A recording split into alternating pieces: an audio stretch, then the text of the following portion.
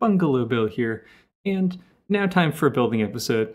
So first off, I'm putting some material storage onto this building platform because I'm building a railgun, and that means that I need it to have ammo storage, I need it to have battery storage, I need to have fuel storage so that I can fill up the battery storage, that kind of thing. In particular, I'm building a railgun because I'm going to be up against the Grey Talons and the Scarlet Dawn, and I have armor that's made out of paper. It is paper, before it's been pulped and milled, but still paper nonetheless. And I need to throw really big shells and do a lot of damage and knock things out really fast. That's something that has come to mind here is that I believe when I built this shell, I forgot to put a base bleeder on it, which I particularly want. Now that I've already built the turret, it will not go so well with my recoil absorption. I might be able to find enough room on it to put a little bit more recoil absorption off to test one or the other. If I can't make that work, I'll put a super cavitation base on it or something, but there should be one of those two things on there. And the next thing that I'm doing is I'm building a turret ring. If memory serves, this is 13 by 13. It takes me a few attempts. I was not exactly on top of my game here. So I realized that my turret ring is not matching up, and it's because I went one block too far there. I might actually mess this up 2 different times. It's a little bit embarrassing. Eventually I figure everything out, and this is what a turret ring looks like for 13 by 13. And afterwards, one level down, I build the turret well under it, despite the fact that this turret might just have square turret wells in the craft, or ones that are slightly bigger than this.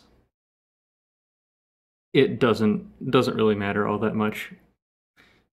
So the other thing is that I don't armor this turret while I'm building it. Usually once I get up to around these turret sizes on large vehicles, I start to put heavy armor half shields in front of the turret and metal armor half shields on the back of the turret so that it'll face the heavy armor towards the enemy. You can see it jump cut a little bit darker because I was in combat there.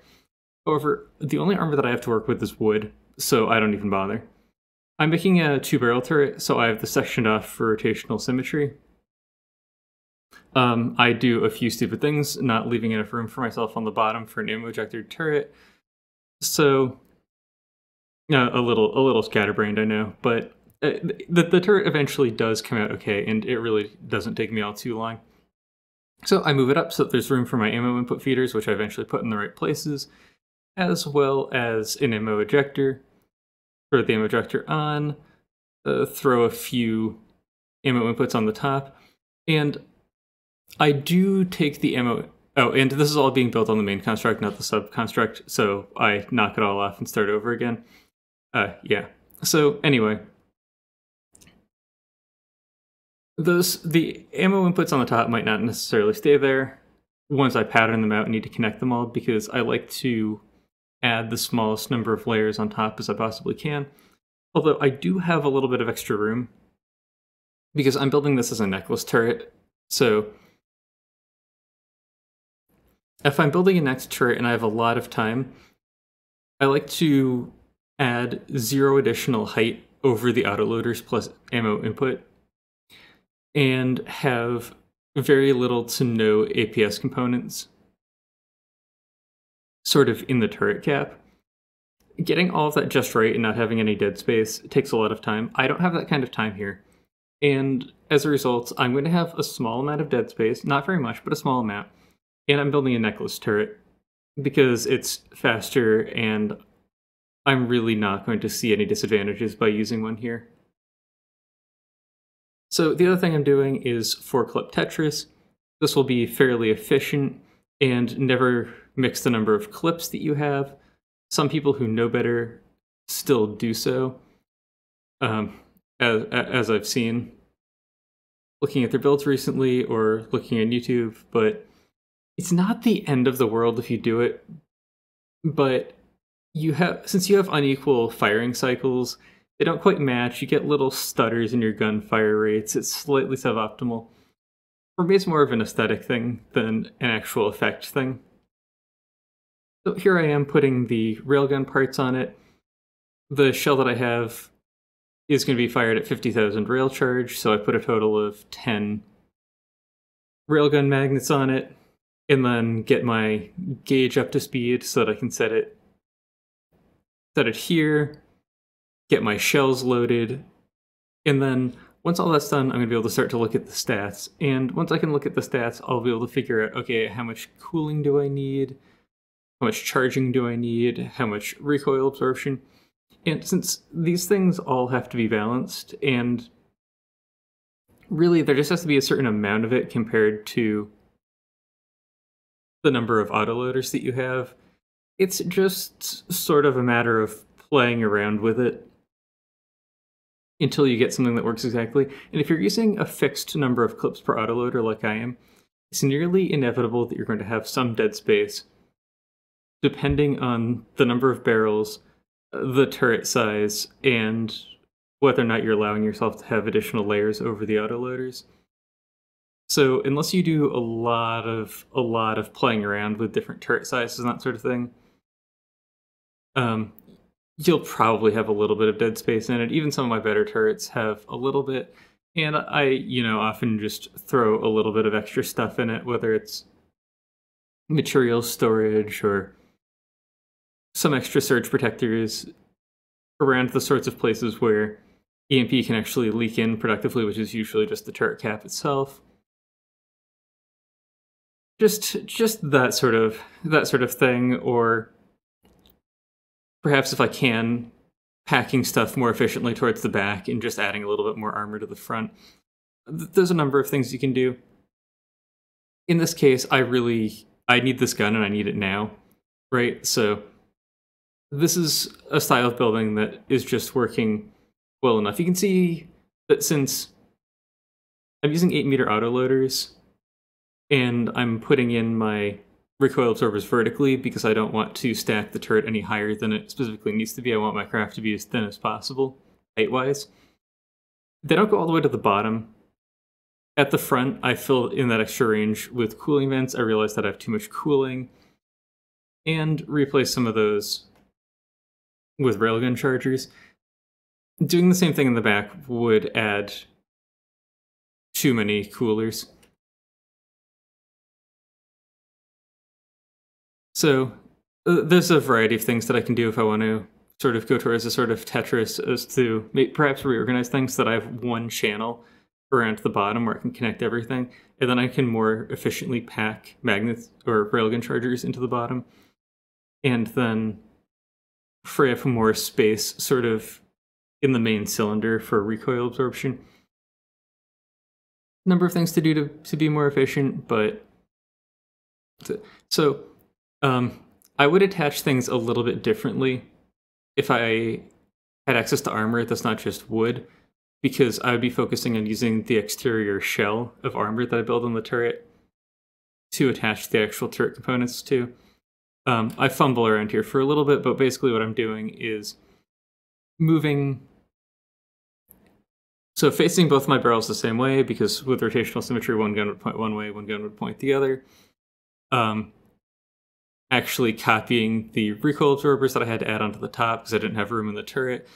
Again, they don't actually really add any more room because I'm making a deck gun, or take up more space because I'm making a deck gun anyway.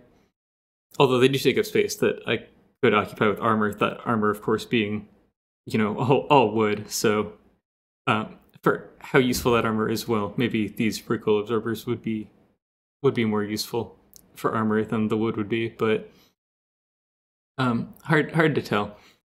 So anyway, I'm going to spin one of these two guns around, make sure everything's even, make sure they're spaced out enough they can't be quite this close together. So I'm tweaking the coolers so that they'll actually attach where I need the new guns to go.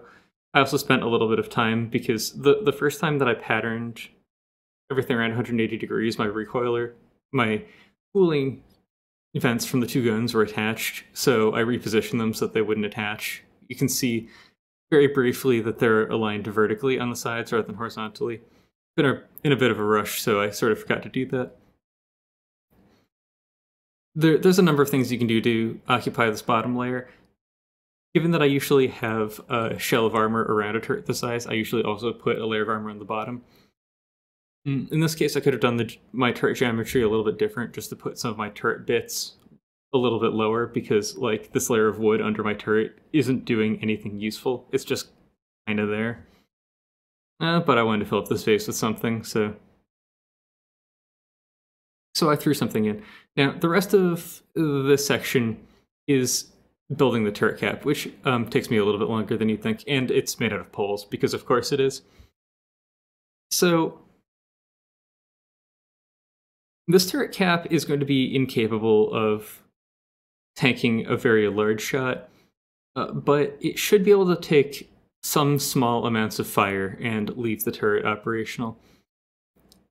At the beginning of the last episode, I showed a very short clip, a very brief picture of the 5th season, a Onyx Watch fan build that I'm working on that has deck guns on it. Those things can take a pretty brutal amount of fire as long as it's frontal. Vertically, their armor into the top leaves a little bit to be desired, so shooting down at one with a big railgun, you could penetrate it pretty easily. But from the front, it can take penetrating rail shots from very powerful APS before it'll actually go through, because it uses... There's a lot of heavy armor that it has to go through, as well as wedges. And it's kind of a fun paradigm to have the super tanky deck gun. Of course, when I just have wood, well, and I suppose it's not a deck gun, it's a necklace turret, but when I just have wood, well, it's not going to be that tanky. It's partially laziness that drove me to do this, but you know, I'm hoping that this big block of wood will at least help this turret survive a little bit longer. And I think that there probably still aren't enough blocks here to pull in target clusters of blocks over the fuel engines that I'm going to be using. The fuel engine is the next thing that I'm going to be building, because those are just very large clusters of blocks, and I'm going to need a lot of them.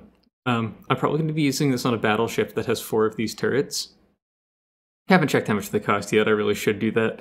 I didn't do it because I can't save sub-objects in the campaign, so I'm going to have to spawn this vehicle in the designer mode to save the sub-construct, and then I'll actually know how much it costs. I don't want to, but I don't do any building in the designer mode. I just save the sub-constructs because I kind of have to. A slight failure of editing on my part, but we are now into the fuel engine building portion. And so this is a 5x5 turbo engine. So, oh, it looks like I didn't edit this portion. Well, we're just going to deal with it at this point. So this is one that I built myself, but I believe many other people have built an incredibly similar engine. I've seen Dama using one, and he said that it came from a fuel engine pack on the Steam Workshop that he, along with others, worked on. It's called the Little Goliath, I believe, on that one. And there's a few ways to dress it up. So this is the sort of slightly more power dense and slightly more balanced against different RPM one, so that this will have very flat performance at different RPMs and make a total of 5,000 power. You can make a more fuel efficient version that only puts out 4,000 power, but gets about 700 power per material at its max RPM, which is better than this does because I use a few non-turboed carburetors. Basically, at the corners of the cube, I have all of my turbos connecting, and each one of those carburetors feeds 3 different cylinders. Now, I used the wrong turbos, so I'm going to realize that once I have all of my piping here and I actually load the engine, and I'm going to replace them with the correct turbos. So I do think that this is kind of like, this is just the natural fuel engine to use for turbocharged engines. You know, you can, as I said, you can dress this up different ways. The one that I'm doing here is very good if you don't want to spend a lot of time optimizing power settings on your craft, because it's fairly balanced. Basically at any RPM, it just gets like 600 power per materials, and it's reasonably power dense. If you're going to optimize things a lot for the different engines each engine to always run at maximum RPM, you can go for the pure turbo variant of this. and it'll get maybe 35 power per volume instead of the 40 of this. But it'll get the 700 power per materials. So, yeah, anyway, because basically turbochargers don't benefit very much from getting more exhaust gases input to them compared to, like, one exhaust gas is pretty much as good as maximum exhaust gases. It's very close. And each stage, the cylinders just don't produce enough exhaust gases to bother staging anymore. You get no benefit from it. Each stage of turbos will eat all of the exhaust gas from each stage of cylinders. So this is a one-stage engine, the way it's set up, and you get no additional benefits from staging it because there's no additional exhaust pressure that this is not consuming.